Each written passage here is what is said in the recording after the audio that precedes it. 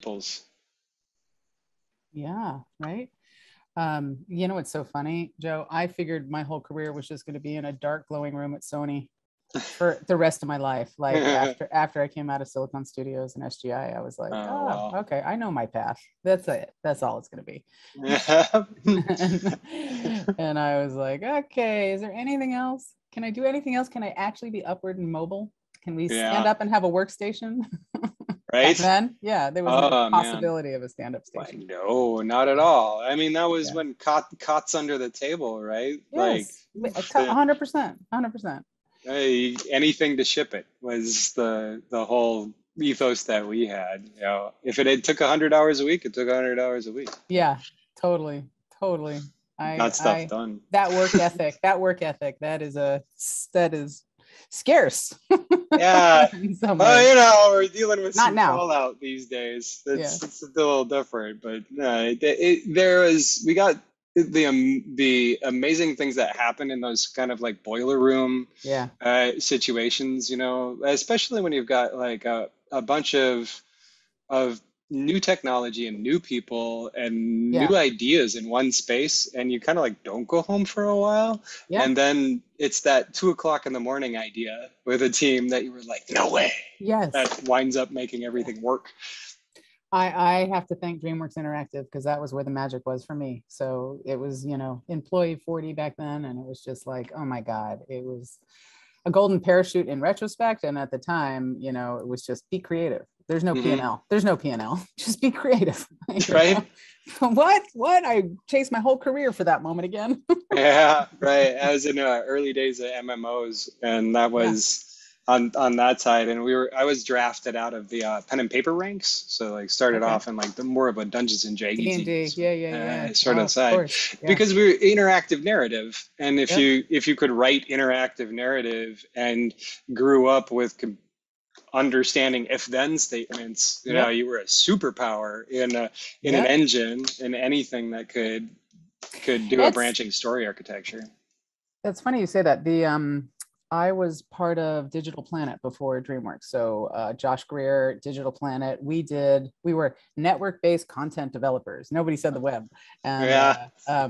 we did Madeline's Mind, which Madeline's Mind was the Ah, first episodic web adventure like the Venice House that people were doing, blogging at the time. I mean, it's so old school, uh, it's hard to even talk about. We're talking like right. Well, it's like 1994. every time I have these conversations, it feels like now though, right? Like all of these Yes, people are like, "What's the metaverse? What's the metaverse?" It yeah, just feels like what's the internet all over again, 100%, right? 100%. Like, how do I make a metaverse thing? As like, how do Yes, I make a web page? Is the yes. same culture over and over again, Yes, and we might be giving the same talk right now. Eh, we'll see. Now, I'm gonna dive into a little bit of what we experimented in last week. Last year. I had a really big opportunity since we were stuck in the middle of a pivot, and I Yeah. was stuck in the middle of like seriously 5 days between when I was supposed to move and when the lockdown came down. Oh my goodness. So it Yeah. was like, oh, what do Yeah. you do, right? Yes, totally. Um, but I'm gonna spend some time on like how we adapted and like Yeah. how this stuff allowed us to bring a community to adapt. So I got to step away from everything from a little bit and do real organic growth for probably only the second time in my life. So it's Wow. really exciting to see. Yeah, totally. I have a little bit of a different, interesting perspective, bringing something back from 3 years ago that's relevant. Mm, And so I'm like, wow, I'm so used to dropping and then moving on. I'm like, oh, wait, I actually should go back and be like, oh, it's kind of relevant right now, right, 3 years right. later. All that stuff we were talking about, we're still talking about, and now it Yes. has words that people Yes. understand. Yeah. Like 60 Totally. Minutes is talking. All right, Yeah. cool. I could talk to Yeah. my mom Yeah. now. 100%. 100%. All right. Well, I think with that, we should just get started, right? Sure. Yeah. So great little leadway there. So yeah, so this is the special interest group from AILA. We host this on the last Monday of every month on a different topic. And we decide on the topic from the previous meeting. So last meeting, we were talking about human robotic interaction, robot interaction. And at the very end, we were talking about, character development and like what the metaverse is and like how AI play a role there. And so here we are now with Joe Unger and Kathleen Cohen two of my friends, and been coming out to AILA stuff for a while, and I'm happy that we got to bring you two together on this special virtual special interest group, speaking on AI and the metaverse. And so I think it's really obviously very topical, given that on Thursday, Facebook's coming out with, their Connect conference. We'll be speaking about their new rebranding and what they really have envisioned for the metaverse. And so I thought, let's get started with that conversation now and see where it leads us. But to start things off, just for housekeeping rules for everyone, please keep your mics and videos off. So, hey, Scott, great to see you. We're gonna have your video go off, please, because we're gonna record this and then put at least the conversation with Joe and Kathleen up on YouTube. And so we're gonna get first started with Joe. Joe's gonna give a presentation about his work and his life so you can get to know him better. Joe, come back. And then Kathleen will go for another like 10, 20 minutes. And then after that, we'll do a quick fireside chat where you guys can get involved and ask questions and come on screen. And so anyways, without further ado, Joe will go first and then we'll see Kathleen. All right, take it away, Joe. Hi, everybody. My name is Joe Unger. I am the Chief Ecosystems Officer at a company called Origami Air. I'll share out what this is. So hi. So some of you might know me, some of you don't. I've been around the video game industry and the pen and paper game industry for quite a while. I really come from Dungeons and Dragons and back in the Midwest. I worked my way through the metaverse as it came to be and is being called today through massive multiplayer online games, motion gaming through consoles. Did some time with Zynga and really brought a lot of technology from Unity, from Unreal to life through products called that you might know of. Borderlands was a project that I did with a team out of LA in concert with Texas. Worked on a game called Sony Sorcery for a while. It's really a first-person adventure. And really, all of this is coming together. But today we're talking about why AI, why AI in the metaverse, why this even matters. And like I put here, like, hey, you got it all over my metaverse, because it really is. My social reality is this metaverse reality. Every day I walk in, it is to meet people, and I live and work in the metaverse every day. I have since the start of the pandemic, and this is what that story really is about. But how we got here was world building. For those of you who know the term and seen movies like Dune or Star Wars, it's really easy to wrap your head around the idea that somebody built that. When you see something on a screen, when you see something in a book, somebody had to put that world together. And so myself, through video games and through gaming and technology, have been using these tools and games to build worlds together. So here you see some of what my partner Trisha Williams and I did back in the day in Pigeonhole Productions that led to here, which is leading world building through USC, the World Building Media Lab at USC Cinema. If you don't know Alex McDowell, you should look him up. That would explain a lot of what I'm talking about right now. We've also worked through the future of work, which is where we started to take a lot of this technology and take it out of the Ivy towers and take it out from behind the screen and start to bring it to the people, help them train and use this for real life situations. This really led to a culmination point in Kansas City, Missouri.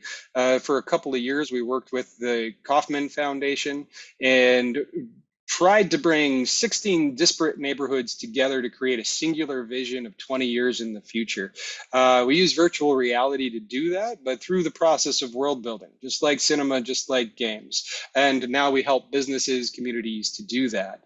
It was really about being able to not just see your imagination, but being able to step into it. The word aphantasia, or the lack of fantasy in your head, aphantasic, is one of the things we try to help people with, is to bring people together with developers and conversation using the metaverse and virtual reality technologies to build worlds that people can't or have difficulty seeing. That's when this came along. I was originally headed with my team down to Baja, California, to the Baja Studios there, and we were going to use cinema technology and studio sets to start to build this out. But this came along and showed us that in conclusion, with the lockdowns, we had to pull everybody together across the metaverse.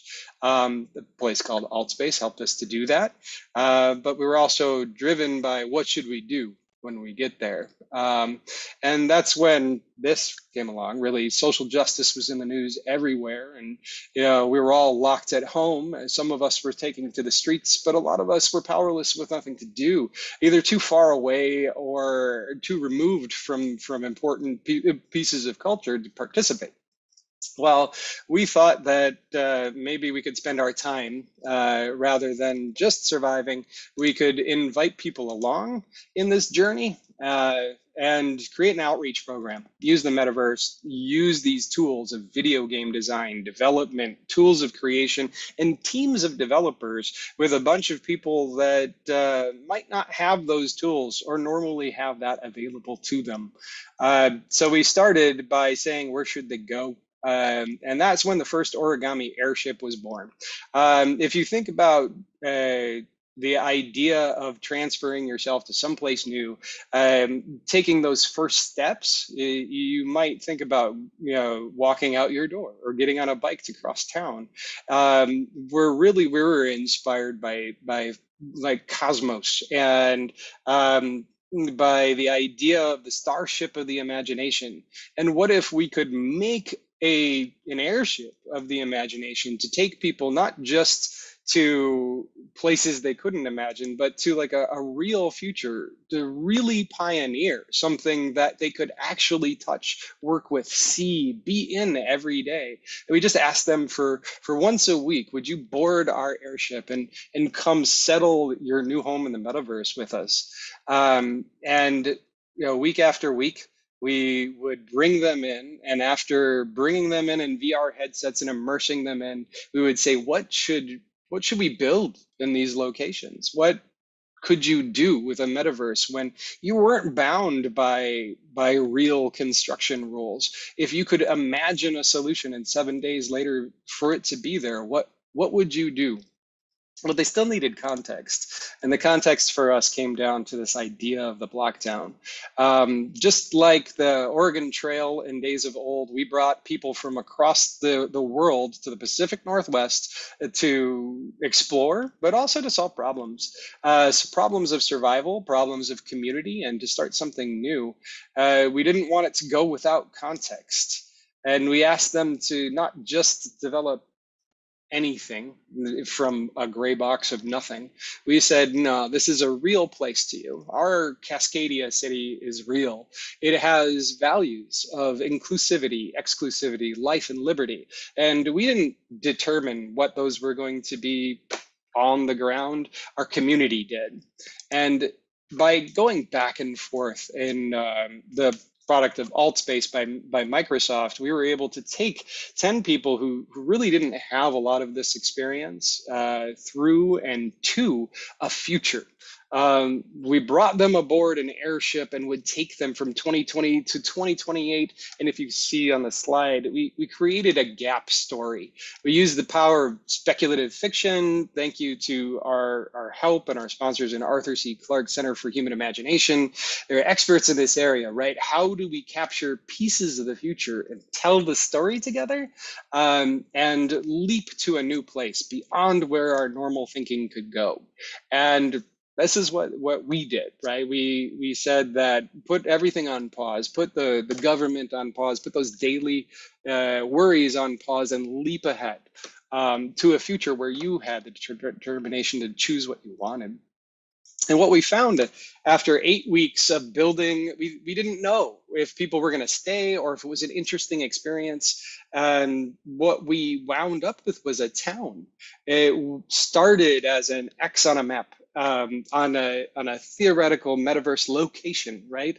And this destination gets to the point of what we want to talk about and what the metaverse is. It became a real place. What you see here is a tour from a couple of weeks ago, and that's Ivan. He was our first resident, the first inhabitant of this place, an actual extraction worker from the Pacific Northwest and fishing and logging, and opened this store with his wife in our metaverse to sell his goods to the people who came through AltSpace.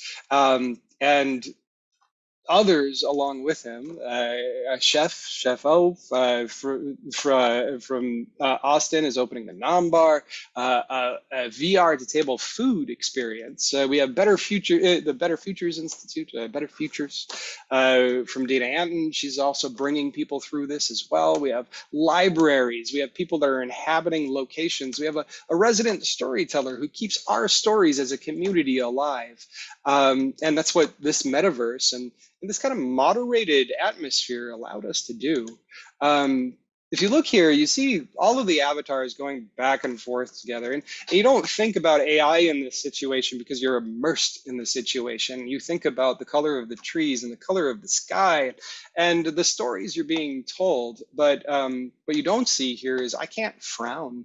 I can't be angry. I can't cry in this platform that we used called AltSpace. So what does that mean? What does it mean when AI is moderating our interaction with each other, and when you're trying to build a society in a location, and when a program is literally standing between our faces? And that led us to create partnerships into the future. When we sat there last year, we didn't look towards commercialization first. We needed to answer questions. We needed to answer questions of what did we want to do here? What did we really want as a society? I've gone through this from tabletop games to early video games to massive multiplayer games to social games on Facebook to VR as it has stood for the last 5 to 10 years to now. And there are a lot of lessons along that way of what lessons from data collection from Facebook do we need to learn and to avoid? What lessons from the game industry around culture creation and community creation do we need to learn and do we need to avoid? So we teamed up with the UCSD and the Stanford Institute for Compassion and Empathy and the Compassion Institute, as well as the Clark Center. And through a couple of grants, we're experimenting in AltSpace with, can we translate human compassion into social VR? What does that mean? What does that say? And how can we make it persist and part of who we are as a fabric of a company? And can we bring empathy to social VR? Here, what you see is a protest that we're creating a simulation of that is based on real research from real people, real interviews going out into the world from first responders who need to get into these situations and get out and may have to play a neutral party. And what happens when they are faced with a choice, right? And can this help them, even in its moderated instance where my face can't be angry? Can this situation still give us the feeling of being in a protest, like what you see here, right? These are AltSpace avatars simulating a mask unmask mandate protest, and here is an individual yelling at my avatar. Out of context, he might be anything, joy. But if you look at what is happening on the screen and the eyes and the face shapes of all of these individuals, those looks, that's all procedural generation via an in AI that is trying to help us communicate. And is it doing its job here? Is it allowing us to effectively create a protest in social VR when we can't look angry? Like, how do we still look angry? So really a long way, right, of coming forward and what are we still doing? Like my group and I are Origami Air is a network of individuals like this who are coming together to build a metaverse based on human relations, human people, human interaction, and trying to understand how to design the best situation and the best community to carry forward the values from our real world into a social metaverse. So there we are. Let's set it up. I hopefully set enough so that it makes some sense. I think I only used 10 of my 20 minutes.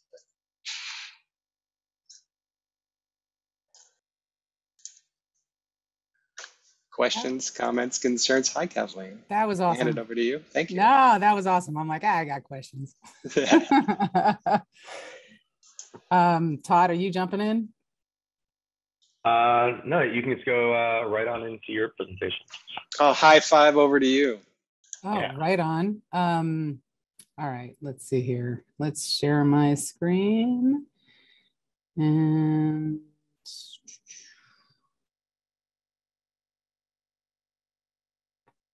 I'm letting my avatar do this talking. Can you guys all see this? I'm going with yes, because everybody's on mute. Todd, tell me if you can't hear me. Yes, I can hear you and I can see it. You're good. Awesome. Okay. Joe, that was awesome. I want a sidebar. I want to go out and have chats with you. Todd, I'm so happy to be here. And you know what? I'm just like, I love AILA in person. So doing this in this capacity is second best, but I can't wait for us to get back together. So thank you for including me. I'm going to give you guys a little bit of an overview. It's good, Joe, that you focused on the metaverse. I'm going to focus a little bit on the digital twins and virtual beings aspect of the metaverse and give a little overview of where I came from and this new creative driven economy that we're all in, and then talk about a current project that I'm working on right now. So I often get called three things. I often get called a tech humanist.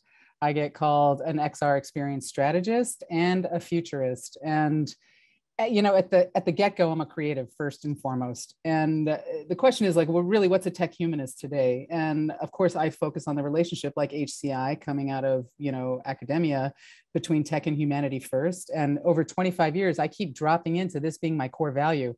In all the product development that I've done, I keep coming back to like, where are the humans in this? And you know, we're the ones that are building this. What do we really want? So I know AI ultimately is going to reflect back and continue to reflect back all of our biases. And I ask who's really holding that ethical framework at the end of the day. And when every living or inanimate object is going to have some kind of AI and we walk outside and that's going to be our school, you know, who are those people exactly that are programming that AI and how is that actually going to be informed for us? Those are the things that I think about. Do those folks come from behavioral psychology and cultural anthropology? And do they come from social, you know, sociology training? So that's my focus as a tech humanist. When you go into XR as an experience strategist and not necessarily a producer of content, which is what I have come from, I really am looking at one level above that when I'm working with clients and saying, what's the why, right? This is how I get paid as an XR experience strategist. And the why is, yeah, we can build you a reality, but why are we doing it? And I remember way back in the day thinking, Burger King, why do you need a website? That's how old I am. Why do you need a website, Burger King? And now you wouldn't even think you know, how could you imagine Burger King without a website? So anyway, all of the clients I work with run the gamut from futurists in media and entertainment to, believe it or not, the death care industry, unlike the healthcare industry, and death care meaning cemeteries and funeral homes. And I also work in the healthcare, like I said, recently with Anthem AI and in the environmental industries. So all of them have challenges when it comes to avatars and the metaverse. So when I get called out in Forbes magazine by Kathy Hackle, thank you so much, Kathy, for calling me a digital embalmer. It's a title that like no girl, A, ever thought she'd have, and B, what the hell is it? So this digital embalming part of my career is really interesting and fascinating because I really look at family services rather than just creating a hologram for an upsell for somebody who is dealing with funerals and funeral planning. But being a futurist to me is probably because my whole career I've been building 5 years ahead. And I guess I just got sort of a trained eye to what's next. So this is a visual. This is fun. I was a happy classical antiquity painter. And then I wanted a big scale and I went muralist. And then I wanted more tactile and I became a glass blower. And then I thought I'd be an industrial designer and a glass architect. And then somebody called me and said, Kathleen, you have to get on the box. You're creative. And I was like, there's no chance. If you're saying computers to me, there's no chance. So fast forward, there I was, Silicon Graphics, SGI, and Silicon Studios, thinking I was going to be a VFX animator. And the right side of this journey map is 25 years. And that 25 years started with Glassblower one day, now part of Medal of Honor and DreamWorks Interactive and PlayStation 1 making video games. So we were world building at a time where, it was a different industry where the VFX community frowned on the gaming community. And it's so funny to see where we are today. So from DreamWorks, I went to IBM Innovation, hoping, and this is when EA bought our division of DreamWorks, and I didn't want to go on to FIFA or Madden or Mo2. So I went to IBM Innovation thinking I'd leverage holograms. And IBM had 8,000 patents that were so fascinating, but it was like Shark Tank, and I got my MBA overnight, and I never touched a hologram. And then I went to Disney, to launch DisneyWorld.com, and then got invited to re-architect Epcot with new technology, which was like an ask of a creative group, a small group that went on to become the My Magic Band, the Magic Plus Magic Band team, 13 years of development. I didn't stay at all. I left and went and opened my own consultancy, the Collaboratorium, right when the recession hit, and thought, oh, this is like the worst time you could ever do this. And I started bridging the gap from content over to the marketing advertising side and thought, well, do they have any budgets left? Does anybody have any budgets left? And I became a digital strategist. And then I got this crazy gig on Capitol Hill, which was actually in Philadelphia at the National Constitution Center to tell the contemporary story of the US Constitution. And then Snowden happened. And that actually became a big, that was difficult to, try and make content when you have Supreme Court justices saying, we haven't dealt with privacy and data and how we're handling that. So the answer is no. So I came back to LA to do AR, VR projects, and that sort of led me into a couple things around this focus on virtual beings, digital humans, and how it all relates to the metaverse. So inadvertently, I focus on experience design from traditional in real life experience design and how that translates to the metaverse. And on a side note, I recently joined the HoloRide team, which HoloRide as a board member, and HoloRide is a German innovation tech company that spun out of Audi that focuses on the future of in-vehicle entertainment, linking XR with real-time motion data. So that's been a real joy to be part of that team, to see how we actually look at the metaverse from that lens of location-based entertainment. So I've weathered several eras, right? So I weathered this interactive era that we all went through. I've weathered the integrated media era or transmedia era. And now we're sort of embarking on this virtual and experiential immersive era. And here's why it's so important to really understand. This slide is a lot, I know, but just like deal with the blue part right now and the triangle that I have made conveniently, which is we're this red dot. We are 2/3 into this integrated media era where the rest of the world lives, and we're embarking in this future immersive era right now. And what's so interesting about this is we can talk about what future technologies are hitting us, right? From DeFi and NFTs and blockchain and autonomous vehicles, 3D printing, you go down the list, brain-computer interfaces. And, I was a digital immigrant. They're the digital natives, but now there are digital imaginatives. This next generation that is just looking at this completely different. And if we look at this timeline, what makes it so important is that this timeline is 24 years between today, and if you are following Kurzweil and you believe in, obviously, artificial super intelligence takeover in the singularity, that's 24 years. So everything you've ever done from 1997 to today is what we're talking about forward. And it's not that far away. And at the same time, it's still going to be the developer years. My whole career, I've been buying into, we're in the developer years, Kathleen. And then when I looked at this and I laid this map out, I'm like, we're going to be in the developer years my entire life. So who do we want to be during this developer years moment, right? So in 2018, I was listening to Jack Ma at the World Economic Forum, Jack Ma, Alibaba. He pulled himself up by his own bootstraps. And he basically said, after AI surpasses us, everything in orange on the left, AI is not going to take this from us. we still have values. We still believe in teamwork and care for others and independent thinking. And then I started to think, well, my list on the right, AI is not going to take any of this, right? AI is not going to take my creativity or take my gut instinct or take my human ingenuity or my joy. Is that true?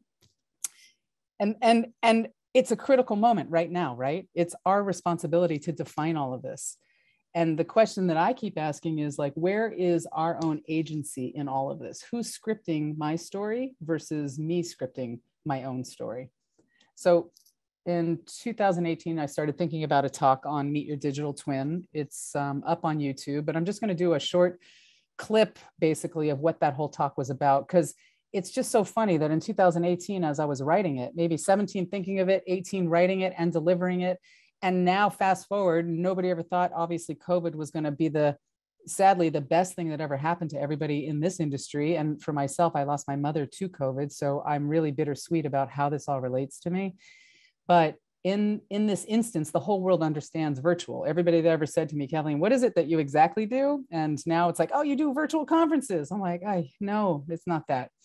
But we're breaking out of the screen, which is everything I've ever wanted to do, back to being a tactile physical artist, right? So we're headed into a sense-making era. So I'm going to start with a little bit of a family story, which is part of my talk. And it's interesting. Our family came to Los Angeles at the turn of the century because Sid Grauman had summoned my great-grandfather, who was a symphony conductor with a 100-piece orchestra, who came from Russia to New York. And Sid Grauman wanted somebody to open up his silent movies, or he was working prior to that on trying to create something really unique and innovative that was a musical experience that nobody had ever seen yet. And this is my grandmother, who would tell me all the stories about she being a young girl on the Pullman car coming across the country with Floridora Girls and, all of the orchestra. So in 2002, I had to bury my grandmother at 98, and she was to be buried at Hollywood Forever, which everybody knows is a cultural epicenter, right, of Los Angeles. So I'm in the funeral home and I'm talking to the woman, and she's like, listen, I just got to tell you, we can't bury your grandmother right now because 6 Feet Under is in production here. And we can't do both at the same time. So you're going to have to wait. And I was sort of like, we can't wait. We have 3 days to bury her. And they said, do you want us to capture her DNA in the meantime? And I had no idea what she was talking about. I was like, what are you even talking about? You guys capture DNA. What do you do with it? She said, we have a production facility upstairs. We'll capture her DNA. You may want it for later. But in the meantime, I was scratching my head like, no, we just have to bury her. What is with you people? And by the way, I never did get her DNA. But the point being is, this is what was happening at the time, right? Minority Report 2002 was happening. And the Nokia had just gotten the feature phone had just gotten a camera. Like, that was the big deal. And I knew that Steven Spielberg had convened a futurist convention for this movie so it would hold up in the future, which obviously it does. But you start thinking like Hollywood Forever, the fantasy reality, you don't go there to die, right? You go there to live. They're trying to create immortality, of which I'm happy to say that I will be part of creating immortality at Hollywood Forever, fingers crossed. So fast forward from 2002, 2013, this movie comes out. Robin Wright, she's playing the Princess Bride in this movie, and she's washed up as an aging actress, and her agent says, look, you're a mess, you can't work, but your likeness can work. So this is the first time Hollywood now is like pitching our future, and we're seeing that your likeness can work. So it begs this big question, right? Is giving up one part of myself in exchange for freedom in another domain, is it worth it? And is my likeness ever going to hold more value than my real self? And with regards, like I said, to agency and ownership of myself, that's what led me into this research to find out how many people were working on digital humans or digital likeness or human likeness. And so I identified these 12 companies. Just in this alone, I started to look at how everybody was coming to the table. Whether you were a robot becoming human, whether you were a human becoming more, obviously, with an AI and more roboticized, we're becoming the product, right? The humans now, our facial expressions, our habits, our behaviors, now we're the product, the way we move. Our dance move ends up in Fortnite. All of our signature moves right now are going to be body shopped. And what's so meaningful about me to be sold separately? I'm starting to think of myself in parts, not even as my whole right now. So these 12 companies are all working on very different solutions and all these different phrases, right? Is there a shared grammar yet? Do we have a shared definition about, are we chasing fidelity? Is it about interactions? And who's going to be the company that really owns your intent beyond everything else about you? And after these 12 companies, I found a whole list of 23 more companies with unique and different names around digital likeness. And I was like, this is the Wild West right now. Everybody's representing some kind of human progress. And in LA, right, like I said, we chase fidelity, but when is it going to be that I send my twin to my friend's wedding because I can't show up? And when is that going to be socially acceptable? So the way I look at this architecture is in three ways. I look at our digital avatar, and then I look at the behavioral psychology of your avatar in relationship to other avatars. And then what's the world in which all of these avatars are in the metaverse? And what's that relationship going to be when the actual world is smart and everything constructed around it is smart? So I went to AWS and I said, I know they're doing industrialization and manufacturing of their entire workflow pipeline. So what do they define as a digital twin? And maybe we can just pull over what AWS says is a digital twin into a human twin. And is there really a delta or a difference in doing that? And I can get into that because that's a whole separate talk on what makes up you. Number two, what are the 5 personas of you? But what this really begs a question, which is, do I want to be myself as a twin because maybe I had a physical disability and I was polarized in communities, or maybe I want to swap my race or my gender on a hourly basis, on a decade basis. And if you change your cookie sets right now online, your digital footprint is a new you. So this begins to beg a lot of questions on the psychology and the behavior, right? And this was in 2018. And I'm looking at this today saying it's so relevant today because more people are understanding the gravity of all of this. So this is really the point, right? We're again in the gap. We're sitting in this gap between humans having digital twins and humanoids becoming real identities. So what happens in this gap? We have to have trust. We are sitting in total vulnerability right now. Obviously with deep fakes, there's so much trickery going on. But what are we going to learn from all of this? Especially when you see that all of the funding and so much of it right now is virtual influencers inside gaming engines. And when you look at this and you say, okay, so little Michaela right now has, she may even have 6, this could be old data, 3 million verified Instagram followers, it might be true. And then Fortnite, which is pulling in 318 million a month, and that's old data too. So to put it in perspective, the Avengers Infinity War, with their highest grossing, which was the highest grossing film in 2018, was pulling in 2.1 billion in their lifetime revenue at the global box office. That's only 6.5 months of Fortnite's revenue. So you can see where everybody's throwing money. And, obviously I come from gaming and I believe in world building, but I have a fundamental issue. And this is a video, I'm not going to play it just for time purposes, but this is Keiichi Matsudo's hyper reality video that came out 3 years ago, which still holds weight. And this is in Medellin. This is what your life would look like if it was built on the backbone of a gaming engine, on this rewards-based model of trying to level people up. And so I ask, where are the true urban planners right now? Where are the placemakers? Where is building community with value? And I don't know if you saw this. I saw this on the plane a couple of weeks ago coming back from New York, the Street Gang, Sesame Street's documentary. The executive producer said, if TV loved you, that was the reason why we created Sesame Street instead of consumerism. So I say, if the metaverse loved you, would it be about consumerism? What would the metaverse be, right? Because we shape this. So the last thing I'm going to talk about, and that was just a blip of my much longer version of a talk, is I'm currently an art resident in Boise at Searles Place. And what's so funny about this is that I have a relationship with Boise for the last 10 years. I've been part of Treefort and Hackfort's community and contributing to the community. And when my mom passed away and I kind of wanted to check out, my friend said, why don't you just take the art residency at Searles Place and check out and get back to your roots, which I thought was great. So my original idea was that I was going to recreate a community member as a digital twin with an AI and gift it back to the city of Boise as a community influencer. as a listening campaign for the city, as that city is dealing with a tremendous amount of growth, right? So I was kind of like, I'm going to create a persistent avatar. So I get a call from the executive director and they say, well, we love your application, Kathleen, but we don't even know what immersive arts is. We have people on our panel that can actually, review video art. Is it video art? And I said, no, I'm not going to ever be your first immersive artist. I mean, I might be your first immersive artist. I'm not going to be your last. After me, there will be so many people who are going to want to take art residencies as immersive artists. So let me help you explain what that is.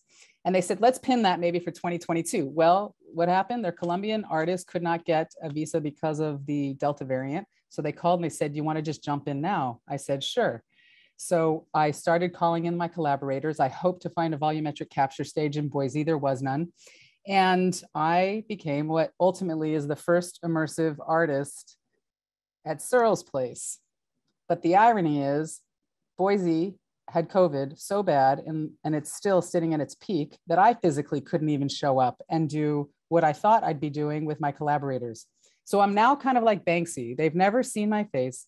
They don't know who I am. My avatar sits at Searle's house in the recreation that we did, which thank goodness I have good collaborators that were able to go and actually scan the house that we have recreated in Spatial IO.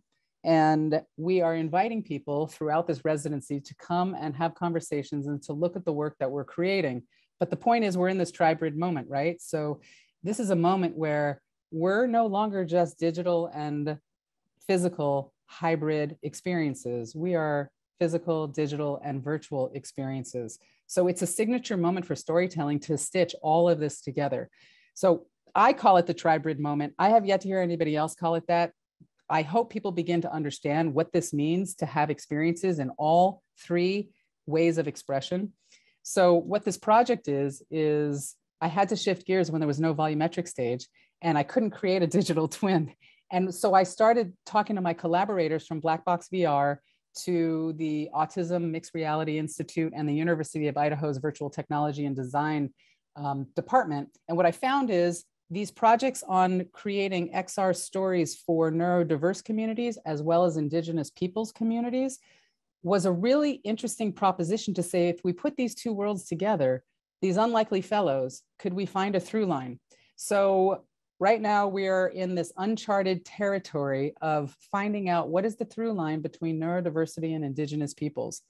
And let me tell you, this is a big lesson for me. I am learning an unbelievable amount of what are the ultimate themes that drive the realities of folks in the Indigenous communities and why XR and the metaverse and XR storytelling is so relevant and so necessary, as well as how the neurodiverse community uses XR so easily and adopts so easily to this space that maybe the two can learn from each other. So in conclusion, XR Stories, Nothing About Us Without Us, our final art happening experiences on November 5th. We did on 2 weeks ago in Spatial IO, we invited the community to come with us and we walked through 6 portals of first recreating what the house was, establishing the house in the metaverse, and then allowing folks to go from portal to portal into an Indigenous tribes platform and then into a neurodiverse platform to understand how we tell stories. So yeah, I'm sitting in a moment. I'm going to put myself back on, and that is it. I'm going to stop sharing right now.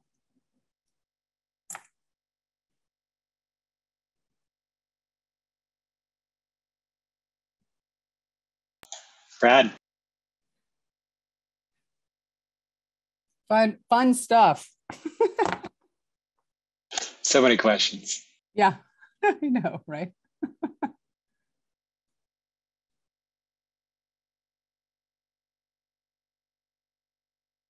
I'm just looking at chat. It's Todd talking. I can't hear you. Can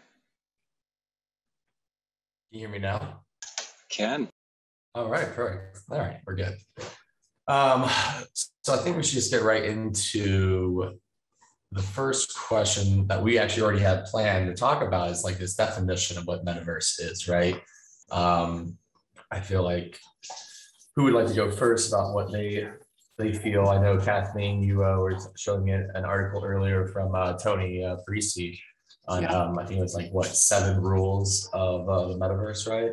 Yeah, I mean, I was happy to see that that has been put down on paper and established. And, you know, obviously, like you were talking about with Facebook's big play on, you know, building out their future. I'm glad that article came out for sure. And how we all adopt to it. And if people are, you know, are we doing walled gardens? Are we doing open access? What's it going to look like? And Facebook as a utility is not a bad idea. Yeah, I think it really pointed out. I'm going to look it up, but the idea of the metaverse as the singular connected thing that connects VR, AR, XR, MR, social internet with the normal internet, with gaming, like all of that, that it's a convergence. And I think people always have a hard time understanding, let alone describing a convergence technology, because we're always trying to wall garden it, so to speak, right? Bit things off into small things that we can easily understand. And the metaverse is all of that together. It's all of your video games living at once and accessible at once via one platform, right? We're in such a nascent time of this, but the transferability between like a lot of what Kathleen works on with spatial IO. I love what Microsoft is doing with spatial and how they changed this year to Microsoft Mesh. The platform that I operate on is AltSpace, which is now part of the Mesh family. So now the things that Kathleen and I work on are now shareable, are now transferable as these things start to come. So it's the convergence of these technologies of spatial computing, social computing, life and work, right? I mean, have you guys seen the news recently about like Roblox? How do you see like companies against Roblox and there's Fortnite and other types of already very popular games, and how that is going to, I guess, transition us into this quote unquote metaverse, right? You guys give us a little bit more color on that. You know what I keep going back to? I want to walk outside, and is someone going to tell me I'm walking into Roblox, or am I walking into Decentraland? Am I walking into Sandbox? You know, what? Can I just walk outside? Does somebody have to own that? Can I just have my expression? And yes, you can put up all your shops. That's fine. But do I have that autonomy? And will I have that autonomy?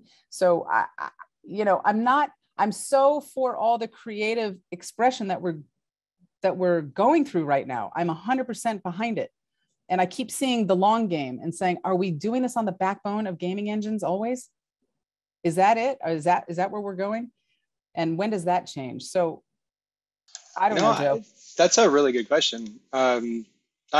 Through both of our careers, right? We've seen there's a ton of capability, and free has always helped in adaptation of 3D software, right?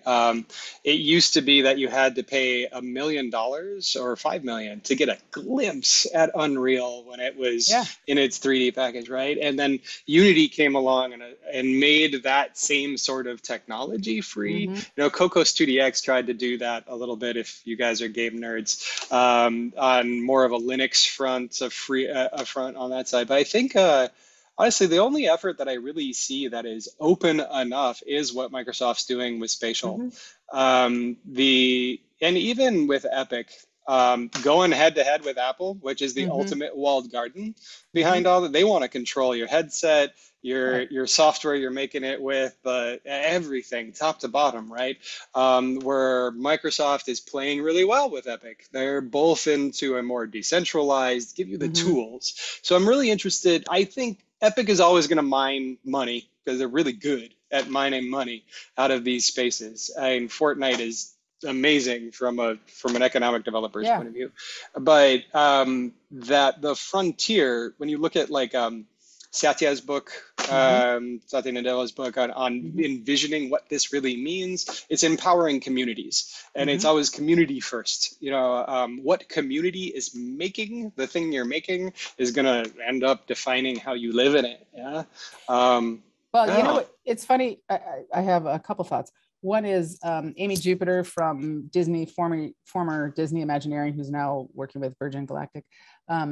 Amy and I banter a lot on in real life versus XR, because you're talking about somebody who knows how to create a safe space, a space where there's joy and where there's happiness, and what does that take? And it's you know, part of the book on the reading list, Todd, that I had sent over, which is Walt Disney and the Promise of Progress City. In talking to Amy, and I'm still just looking at it. I just got the book and I'm thumbing through it myself, saying, what was this about? And being somebody who was formerly at Disney myself, Epcot was the promise was not Epcot. The promise was a progress city in this book. And it's phenomenal to see that and say, when are we going to get there? When is that? When is in, you know, in real life versus the XR, when does in real life really matter? So I still look at traditional urban planning and say, that's what we need still at the table. Yeah. I really think you hit on it a lot there. I think with Epcot, right? You got Bucky Fuller's kind of concepts really driving the idea, even hitting Disney hard, right? If guys look up Buckminster Fuller, the Spaceship Earth, you should. But that idea of making more with less. The more humanity goes along, the more we can make with less. And I don't even know if Bucky foresaw that what we could make with light.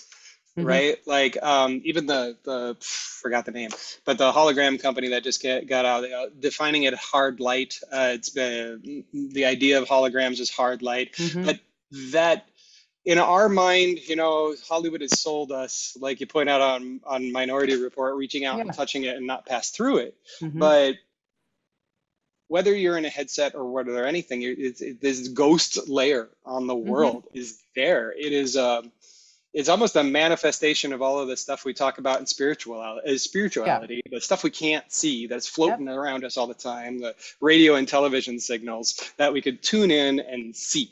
You know, the tech isn't quite there yet, but we're there. But right, like let the FCC write what we want on TV and radio. But now, if you're gonna pave over my house with hard light and with AI avatars, it's like you see that in Niantic, right? Putting Pokemon in your backyard. Yeah. On a side note, in using spatial IO, what's really interesting is the first barrier of entry we had is we have a unique person on our team who identifies as they, them, and is wonderful, just creatively in all ways. And spatial IO only has male or female avatars. That's it. And you were like, epic fail, epic. I can't even ask somebody to show up in the room and to converse if they cannot identify. And it is so obvious before this would, so obviously I escalated it like the hell out of that. And I knew their DEI person would get back in touch with me and say, yes, I'm sure we've been trying to work on this internally, but it's not part of, our requirements this year. I don't know, but it's not okay. It's definitely not okay. Not at this point, not where we're bringing the metaverse together in such an inclusive way. So that's a big limitation. And I obviously said, I can't move forward on your platform if this doesn't get fixed like now. And so do other platforms offer that? Sure. How do they limit that? But they have so many other good things to offer. It's really hard. So that's like the little step I could take in changing this and hoping to see that quicker. And also, I think with the social dilemma and 20 years later, watching all these engineers realize their choices with their like button and a polarized community of young teenagers committing suicide and now being on the hook for that data and now saying, and it's in the news every single day, they were in the know, they weren't in the know. Now they're on the hook for it. So everybody's accountability towards how we move there might not happen. It might happen faster because people aren't going to be able to tolerate it. I don't know. Well, we're in that moment, right? The great resignation that we're in right now. So many people walking off. And if you look at entertainment in the entertainment and technology drive what we see on our screens, right? Mm-hmm. The walk-offs in entertainment on crew, I think, are indicative of what you're talking about, right? Mm-hmm. That the people in engineering and running the labs that have for the last 20, 30 years have kind of consistently done so. Mm-hmm. And the minimal changing of the guard, a lot of the 1990s still driving choice. Even Mm-hmm. though, I mean, we have 30 years of understanding what this technology does, data that we can measure against, but yet our KPIs, Mm-hmm. when it comes to a business decision or key performance indicators, are still driven by 1990 capital Yep. rather Yep. than attention capital, rather than Right. human capital, like the people in the room making it. Like that you're in there making is the most important thing for me, right? Like Mm-hmm. Yeah. that you are raising topics, that you are building teams to take on those topics in and against a monopoly economy. It's Mm-hmm. going to take a community of all of us, right, to Mm-hmm. start a lot of fires in a lot of these corners, because we're all stuck on the same tool sets. We're all Yeah. stuck a little bit with Windows. We're all stuck a little Mm-hmm. bit with Apple. We're all Mm-hmm. stuck with Epic and Unity. So how does the community raise our voice together and coordinate in order to drive the change that you're talking about? Well, there's often even more intimacy in an integration that offers your spatial audio than there is looking for the fidelity of your character in an environment. It's sometimes so much more intimate. All of a sudden, I'm like, I might be in an alt space avatar, but I'm with somebody who I know is sitting in their living room. I'm hoping their living room and not anywhere else, and having a conversation that is so intimate. And I kind of like need space. I need to sort of step back. So like, it's crazy that we're chasing this idea from Hollywood that it has to be the best when these integrations are solving so much already. There's so much happening already. And around identity, like Yeah. you have your alt space identity or your spatial avatar behind you, and I live and work in that avatar. If Yes. you go onto my site, I live and work in one of those Yeah. avatars every day. Have for 18 months now. My team does. The people we bring on do, and it's such a powerful tool. Like when you talk about Yes. neurodivergence, Yeah. representation in a space where you're not. There is no age, there is no height, Yeah. right? What you put on is who you are. Your voice Yeah. literally is the one thing that matters in something like that is driven by space and this little AI driven facial expressions. Right?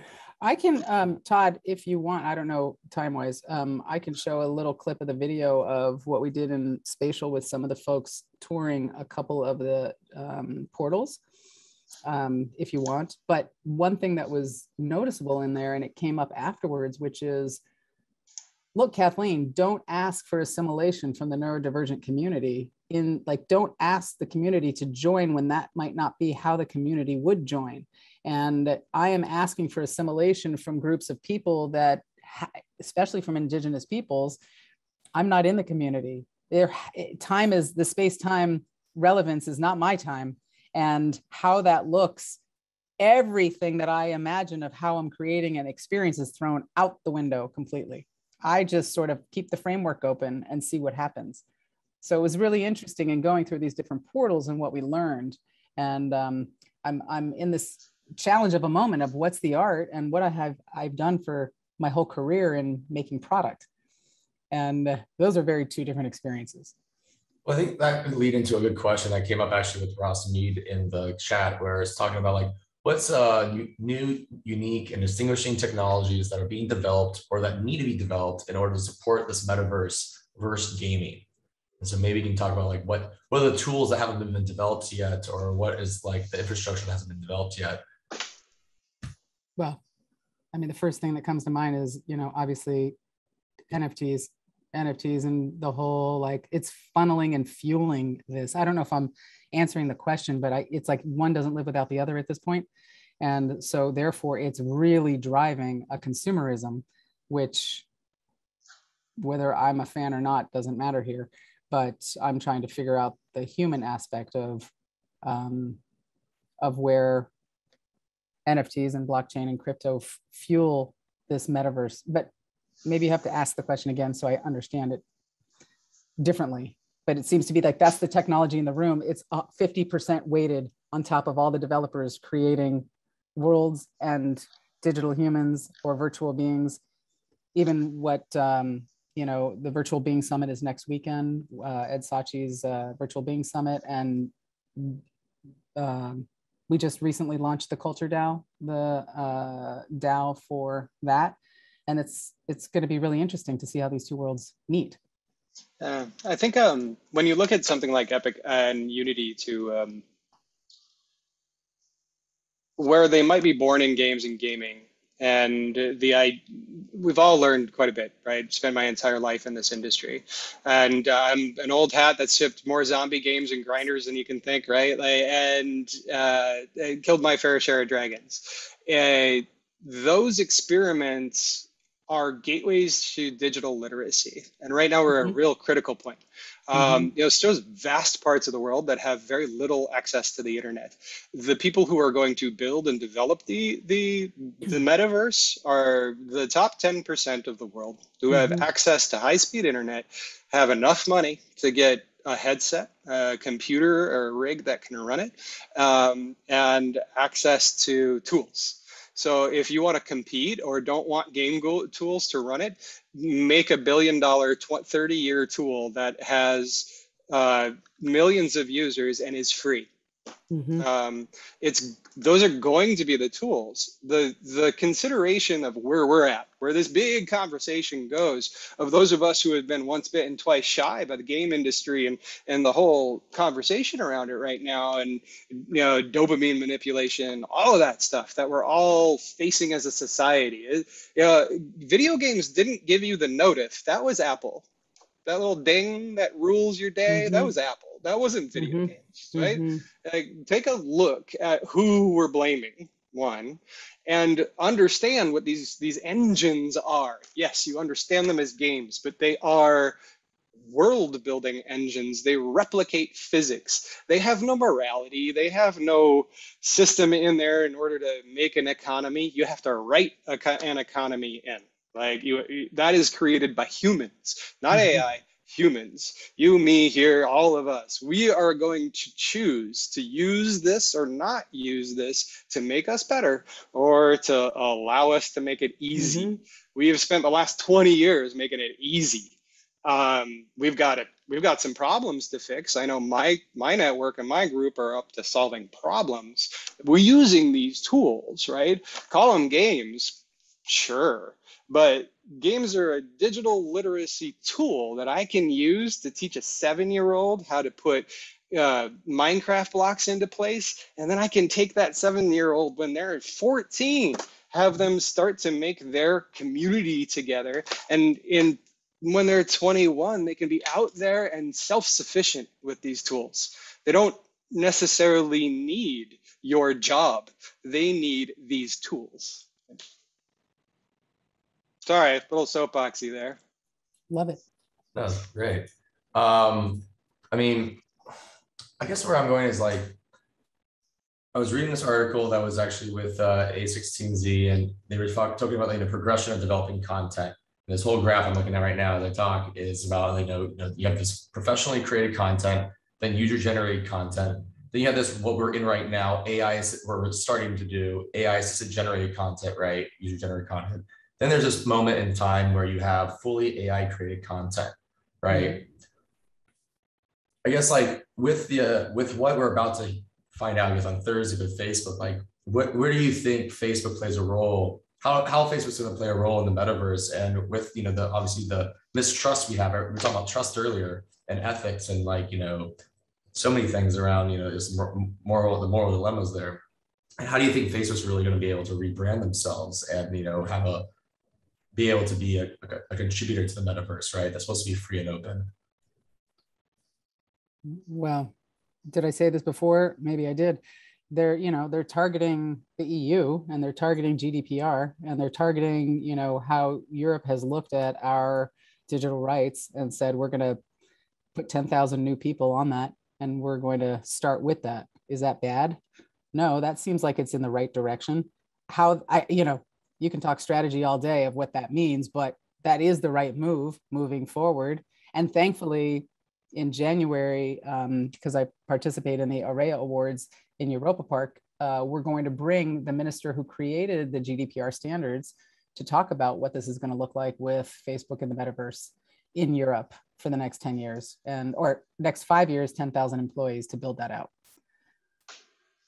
Yeah, I think you're looking at when Facebook goes into anything, it's iterative, and they iterate on policy, which might be the single most exciting and terrifying thing in the world when you have the world's largest collected society on anything, trying to make decisions together. I hope it winds up better than last time. I don't know.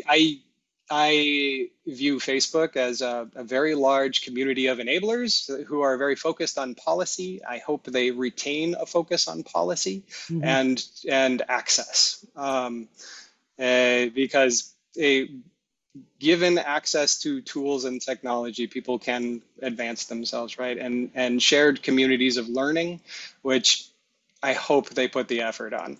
That's how I will be using the platform. We use Oculus. It is a fantastic headset. What data they pull off of those is a risk, but it is also a gateway right now as we all experiment on what the frontier of policy for this will be.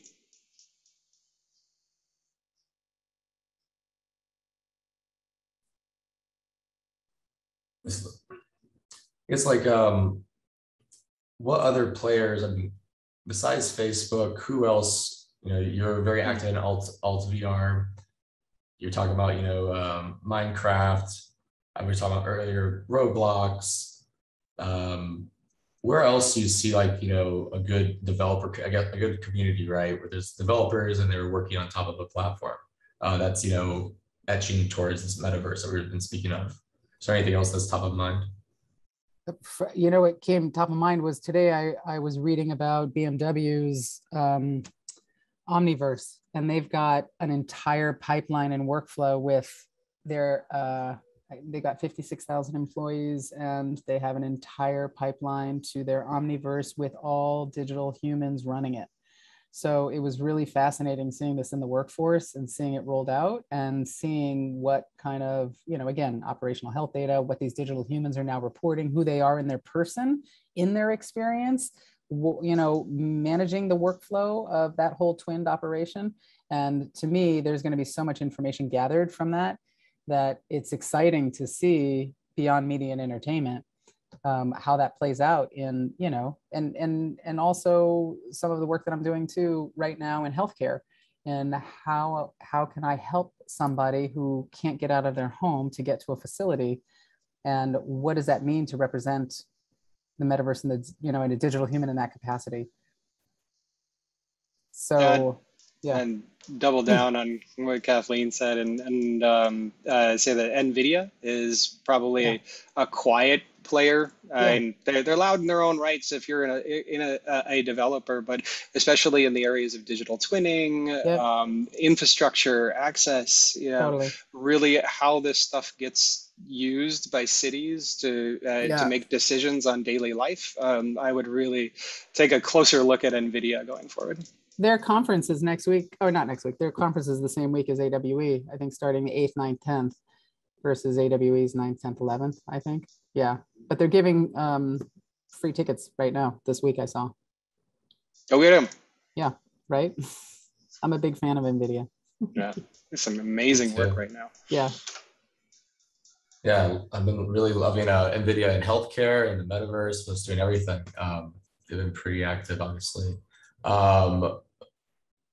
Stephen Kwok has asked a question about there's a lot of polarization, division, extremism on social media, right? We've seen that a lot lately. What can be done to avoid these problems in the metaverse and foster a more genuine sense of community? It's too late.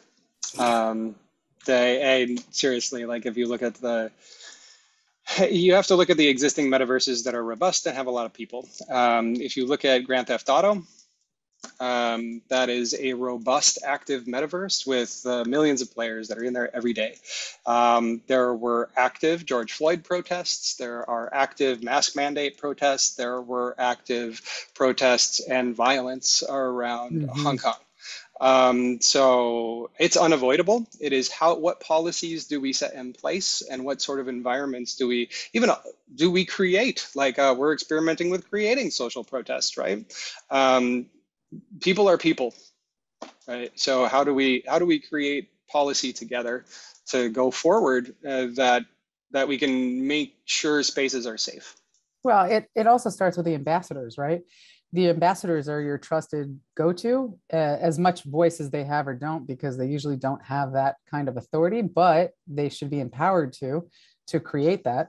I think of Second Life. I think of that, excuse me, my purchasing some real estate on an island in Second Life, and somebody came and purchased massive real estate around me so I couldn't see the water, and they built up. And I was like, this is like Burning Man, 7 miles of empty space, and we're capitalists on top of each other like junkyard dogs.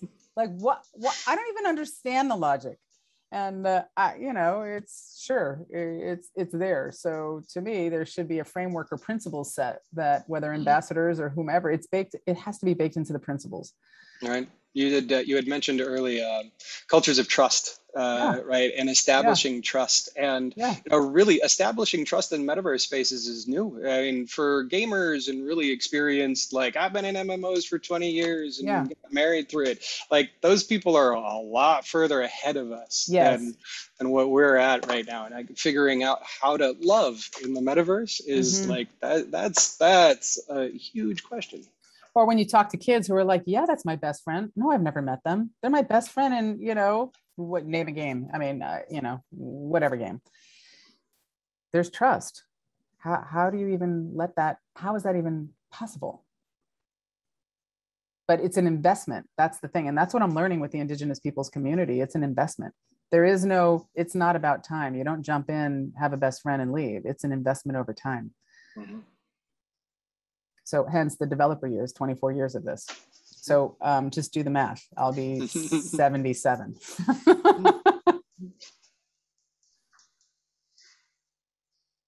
Amazing. For me, I don't have too many other questions, except we did cover, DAOs, and we talked about the culture coin token that's out there. I'm actually in the Discord and everything, and I haven't had a chance to really engage yet, but definitely want to be a part of that from the ground up. I'm looking forward to it. One thing on that, Todd. So I have been part from the beginning, and I volunteered to create the principles for that. And my first step was to bring in, ironically, Burning Man principles and Amazon's 14 principles, and bring them as a baseline to say, where are we similar and where are we different? And how do we begin to think that what we don't even know yet? But let's put something down. Is anybody following it? I have no idea. So now you're joining, you tell me if it shows up and if you have that experience, because I can't tell. Yeah, I'll let you know. I'm just going to start digging into it after this, probably. It's now rekindling something that I should have done earlier, but busy with other things in life. But Joe, are you familiar with any like DAOs that you're actively engaged with, or anything that's interesting at the top of mind? Oh, nah, I can't help you too much there. I'm pretty heads down on building a new network these days. Yeah. I guess final thing with you, Joe, like you're working with UCSD right now with their new center.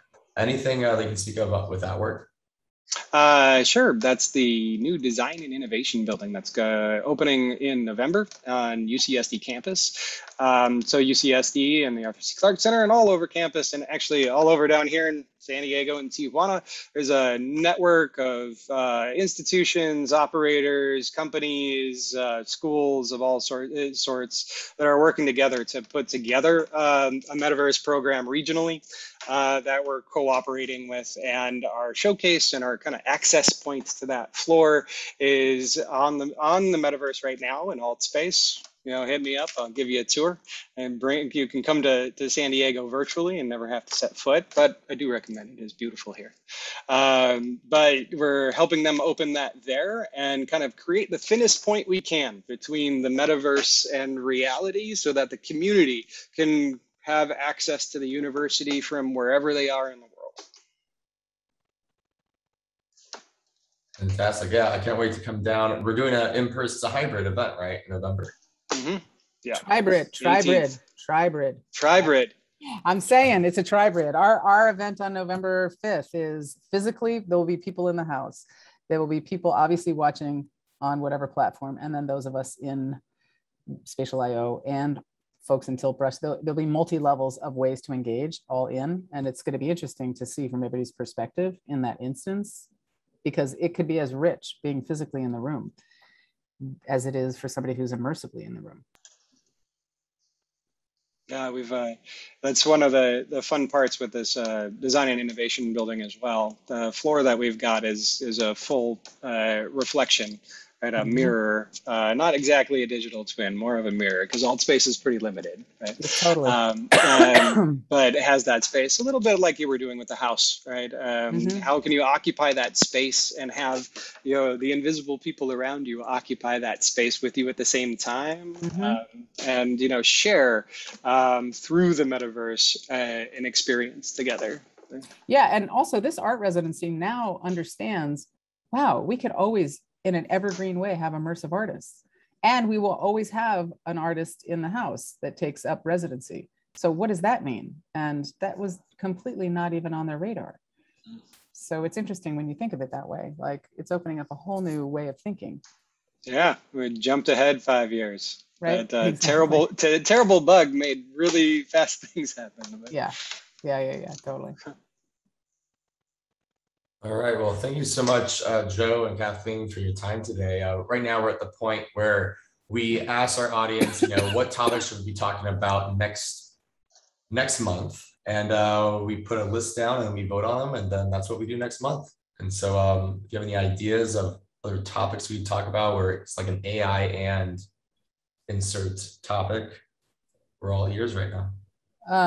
The thing that comes to mind for me was I was talking to a tattoo artist and a piercer about how he can't get around the world to do his training and what that looks like. And it made me think about persistent avatars that grow hair, avatars that have a pierce for a moment, NFT experiences that you're selling with your avatar for a moment, all the things that we are, how I grow and evolve and expand behaviorally and self-actualized. Who is my avatar today and who's my avatar in 5 years? And we're static right now. So the persistent world and persistent avatar perspective, I think that's where I'm sort of banking on, is how we evolve in this space in real time.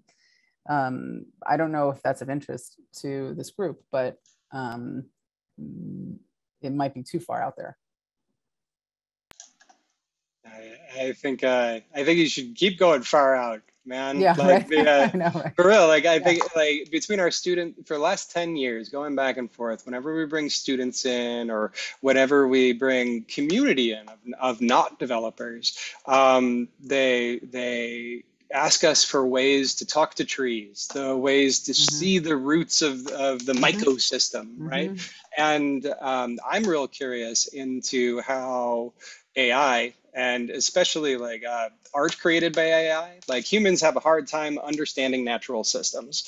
AI can help us bridge, and machine learning can help us bridge understanding of natural systems and communicate with it. So in your avatar sense, like your avatar might, the avatars that aren't human, like how is AI going to drive the avatars that are inhuman in order for us to keep communicating with the planet that's around us, right? In order for us to settle Mars, right?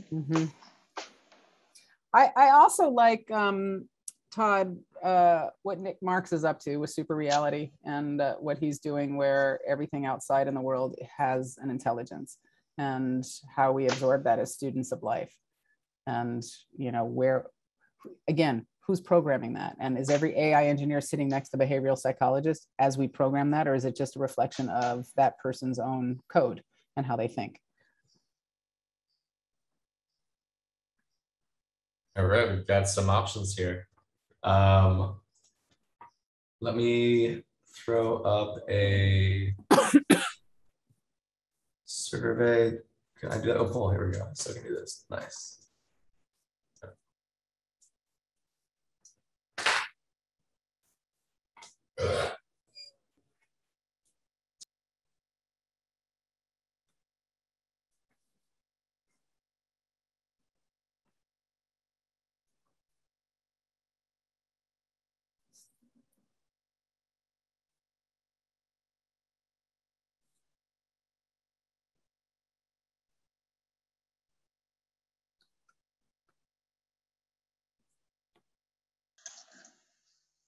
Did you watch Dune yet, Kathleen? No, it's on my list. I was thinking, I thought we watched it just this weekend, of course, because it came out. But I was Yeah, heading into this discussion. I thought it was fascinating because yeah, it's a world build that I is know. Right. rejecting AI, rejects machine Hmm. interface. Like it prefers a human world, and it's just it was just an interesting juxtaposition to Yeah. see, like an envisionment of a 10,000-year history where humans pushed against AI versus where we're at now. So is this like a newly defined Library of Alexandria? Like, Yeah. when we look back at that, I don't know. I gotta say, I feel so blessed to be living right now. It's crazy. It's crazy town to say when everyone's like, it's Armageddon. It's headed to the worst. We're all, we're all at the end. And I'm like, this is just the beginning.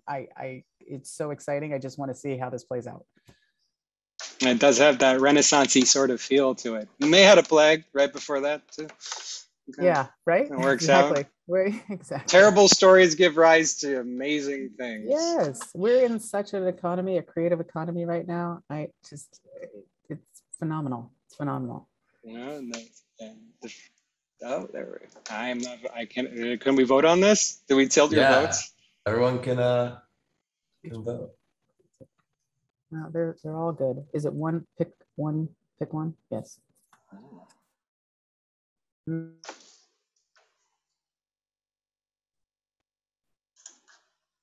Keep on going.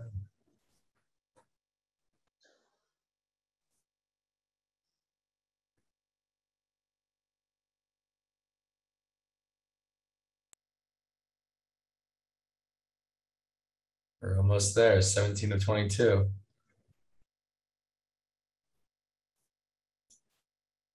Come on, 5 more people. All right, keep it going. All right, almost there.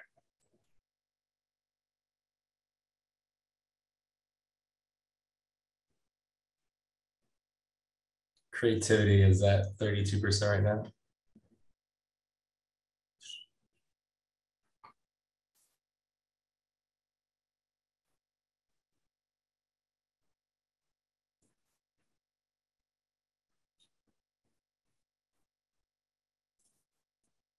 All right, I think we can just hold right now. So yeah, it's going to be AI and creativity. Oh, but For the AI and win. emotions just came up, and that's a good one.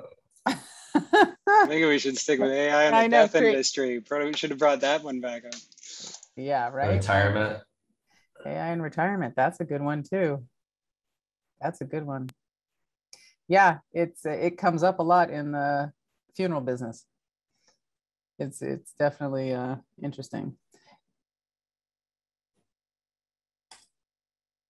All right. Well, you guys can see the results now.